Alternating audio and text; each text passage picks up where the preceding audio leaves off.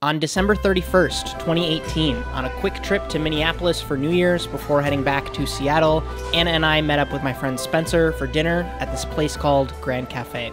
In addition to having been on my radar for ages, Grand Cafe was recognized as one of Food & Wine's Restaurants of the Year in 2018.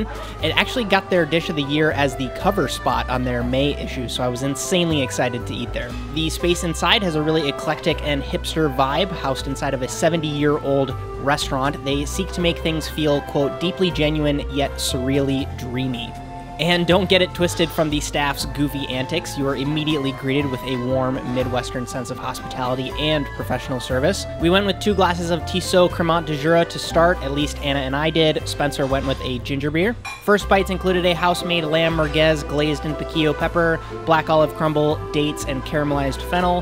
Whether or not this was an amuse or an extra dish, I'm not sure, but I'm a big fan of composed snacks like this. Really opens the door for more presentation when you don't have to worry about people picking it up. Their house-made sourdough with butter came next, just the right amount of tang without a crust that's going to tear your mouth to pieces. Plus, I really dig eating bread cut thick like this because I use a lot of butter. Without a doubt, one of my favorite dishes of 2018, porcini foie royale with Parmesan cream. There's layers of this that satisfy any earthy, salty, or umami cravings that you brought to this restaurant, and one was absolutely enough for the 3 of us because it is incredibly rich and fatty. Super awesome presentation here as well with the chicken foot. Next up, crispy sweetbreads, blanquette sauce, and neo brodini mushrooms. This is one of those 3-component dishes that sounds way too simple, but when it works, it works. Plus, the textures were on point here. Next to that, a pommes paillasson with raw Hokkaido scallop on the top, a soubise sauce, and dill. For me, the scallop got lost amongst all the other components, but I'm not one to rag on anything with crispy potato.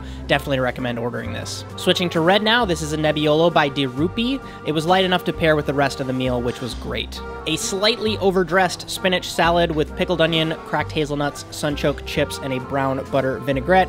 No complaints other than the dressing quantity. It was a great vegetable break from some of the other protein-heavy snacks. And then, oh man, a near textbook perfect execution of a pike quenelle with poached langoustine, mushroom, and sauce nantua. If you've got any doubts that classic French cuisine is dead, this dish will quickly change your mind. It was spot on for texture, the sauce had tons of flavor, and the langoustine was truly cooked with tons of finesse. Main course time, we went with the roast chicken with sweet corn and braised bacon. There's a mousse between the skin and the breast. The sauce is a bacon agerdu, and this is a corn supreme, which right off the bat was unfortunately cold, even though the flavor of it was great. The texture was also kind of strange, but on the side, we also ordered the carrots glazed in carrot butter and the poached leeks with sauce gerbiche.